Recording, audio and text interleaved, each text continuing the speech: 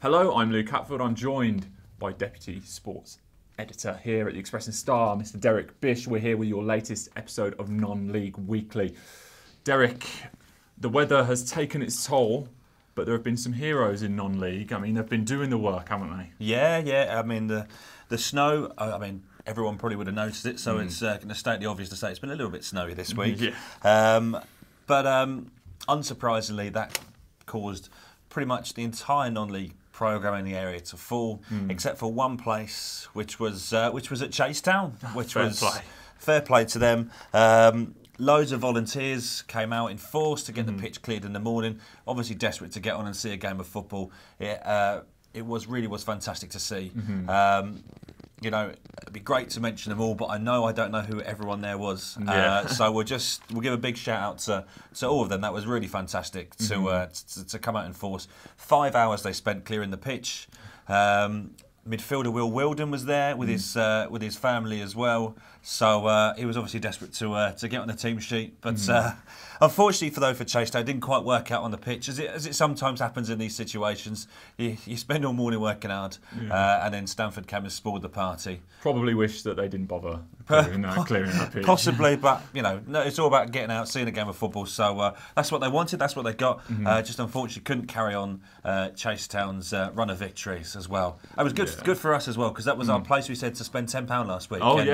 It was the only place you could actually get to spend £10. So fantastic that was to see them. Non-League Weekly predicting the future there. Exactly. One thing the snow didn't stop was some transfer dealings. Yeah, carry on. Go on for Stafford Rangers, obviously, splashing the cash a little bit. Big signing. I'm not sure about splashing the cash, but it's great to see Carl Hawley back in West Midlands non-league football. Obviously, he's had a huge past in the league.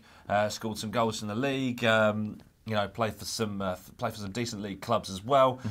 He's also played for a few teams around here. He's played for Stourbridge, for Rushall, for Hensford, and now he's going to be turning out for Stafford Rangers as well. Neil Kitchen's been saying in the last few weeks how really wants to add a bit more firepower up front, and what Carl Hawley will bring. He'll bring a bit of nous, a bit of experience. He's good at holding the ball up. So fingers crossed that could be, Stafford just need a little bit just to spark them into a bit of a run, and maybe Carl Hawley is the man who can do that. Yeah, certainly knows the area well by the sounds of it. Now, Derek, I've got my £10 here. £10.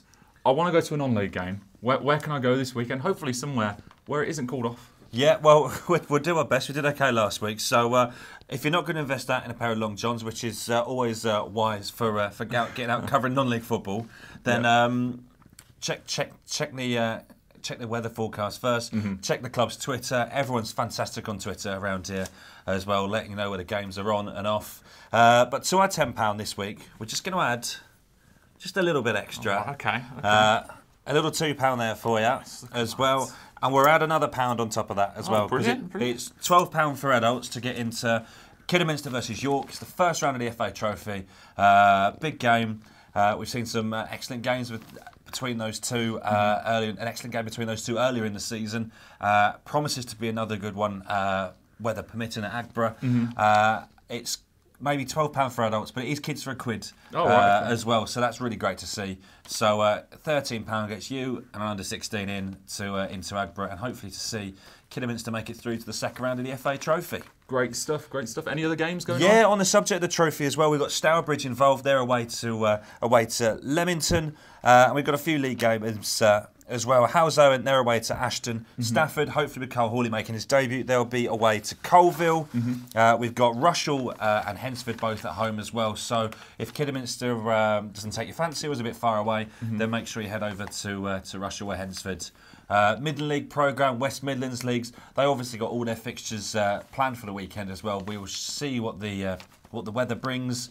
Hopefully won't thaw out too quickly, give the chance for a snow to clear, but without waterlogging the pitches. But fingers crossed we can get back out and see plenty of non-league football this weekend. That's it. Fingers crossed for all the league fixtures this weekend. If you've got any stories, any goals, anything that you want to share with us for next week's episode of Non-League Week, make sure you tweet Derek Bish Star. That's Derek Bish _star on Twitter, or myself, and we'll endeavour to get them in the next episode. So from me and Derek Bish, goodbye for this week. Thank you for watching Non-League Weekly. I want to hear about all your non-league news. I want to see all your goals from the weekend. So please do tweet me at @DerekBish_star or find us through the Express and Star websites as well. And follow this Non-League Weekly video every Friday, as well as our coverage all week in the Express and Star. We've got special Non-League previews on Friday, match reports in Final Whistle on Monday, see if your players make the team of the week as well. And Tuesday, the special Midland and West Midlands League roundup. So thanks so much for watching, and we'll see you again soon.